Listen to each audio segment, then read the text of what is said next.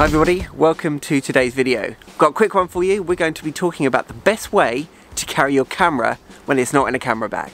Okay, in order to make this video, I've got 3 cameras on me today. I've got to find a way of carrying comfortably 3 cameras. Now I've got one clipped to me here, I've got another one clipped to me here, and I've got a handful of accessories that we're going to talk about today. I primarily think that this video will be for anybody looking to buy one of these accessories, anyone that shoots corporate events, portraits, weddings where you need to carry more than one camera, and also people like me who shoot videos. I constantly have to carry around at least 2 cameras with me. One will be filming and then the other one will be for shooting stills.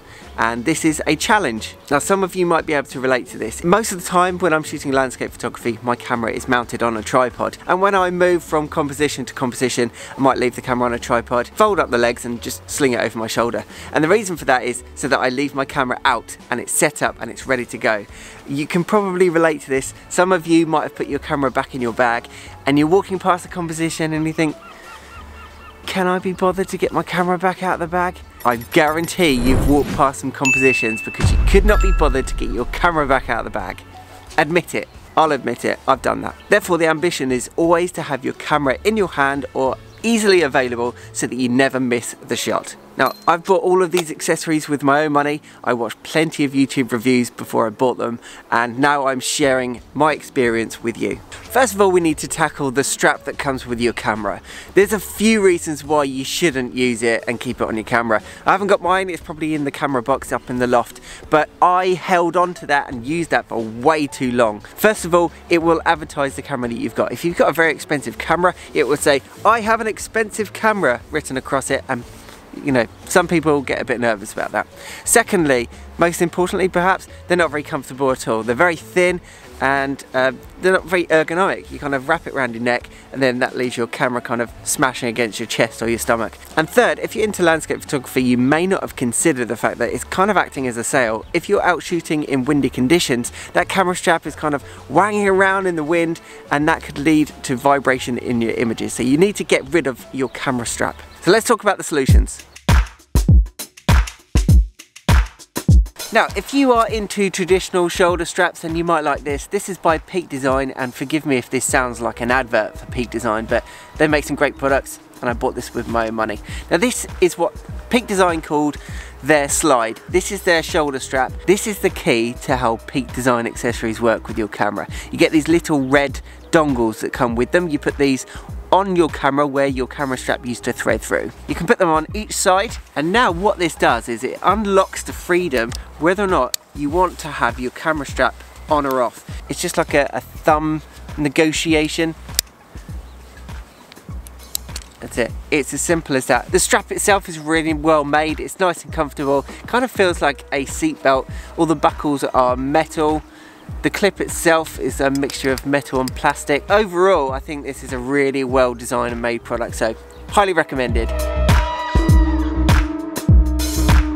My next recommendation is also from Peak Design. They call this the cuff, and quite simply it's a wrist strap. You put your arm through there, tighten that, okay, so you've got your red dongle on your camera, slide that in there, pull, and now all of a sudden if you were to drop your camera, you know it's not going to go anywhere. So it's not technically a way of carrying your camera, but it's more reassurance if you were to drop it. Right, my next recommendation is also from Peak Design. It is their capture clip. Now if you've watched any of my videos before, you'll see that I've always got a capture clip on my shoulder. And quite simply, get an Arca Swiss compatible plate on the bottom of your camera, and then that just slides in there. You get a reassuring click and you can't accidentally take this off. In order to get your camera off, use your thumb, push a button on the side and you lift your camera up.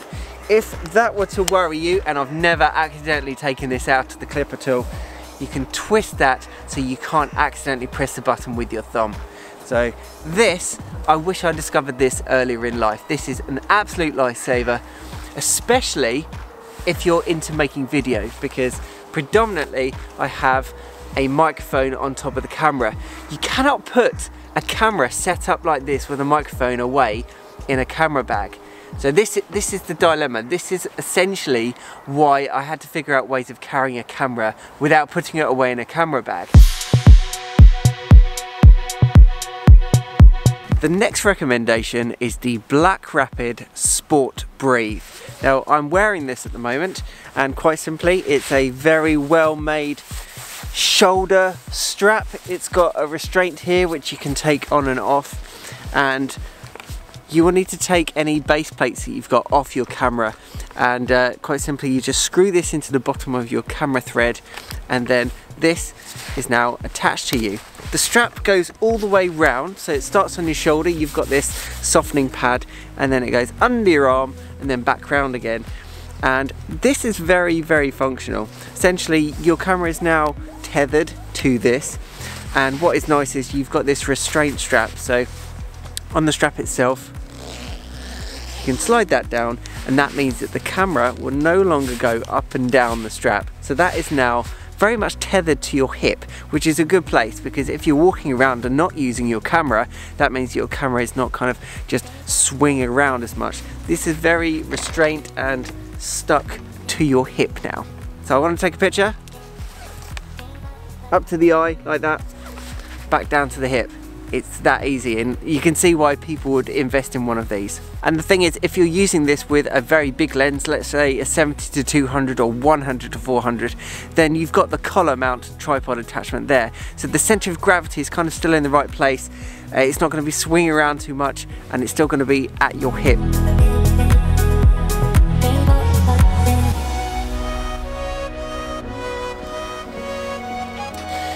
Right, now the next one we're talking about, you have to be comfortable wearing it because it's not sexy, okay, but it's very practical. We're talking about the Spider Holster V2.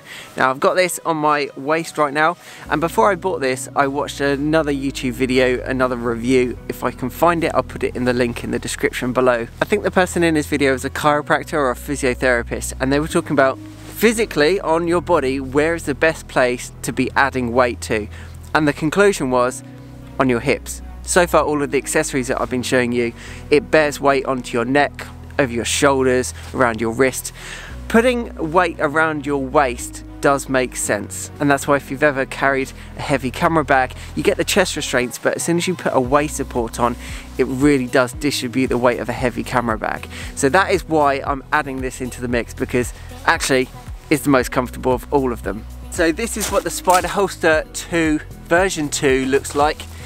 On my left hand side is their additional lens pouch. That's not a part of the holster system, but if I want to go out with one camera and two lenses, I've got one lens on the camera and then I've got another one in the side pouch, and it kind of balances out the weight nicely as well. If you want to mount a camera to the Spider Holster V2, you're going to have to take whatever plate you've got off the bottom of your camera, and it comes with this specialist holster system. The good thing is included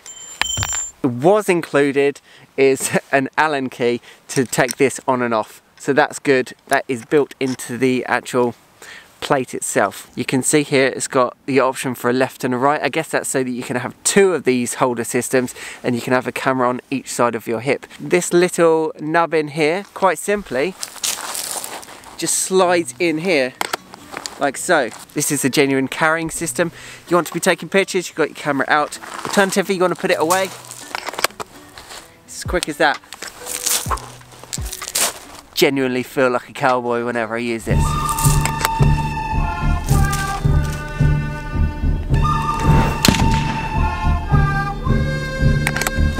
Just like the Black Rapid, this has got a really nice comfortable position for your camera.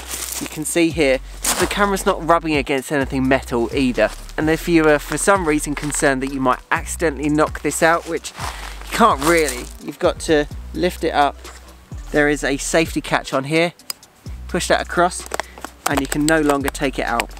I've just remembered that there's another item that's worthy of this list. It's by the company Spider again, and if you're used to carrying your tripod around and you want your tripod hand back, then you should look into this. This goes on your belt, and on your tripod you attach this, and it's got these two knuckles on it, and quite simply, if you don't want to carry a tripod anymore, that now clips to your belt and you've got your tripod hands back. Not exactly another way of carrying a camera, but definitely a helpful accessory.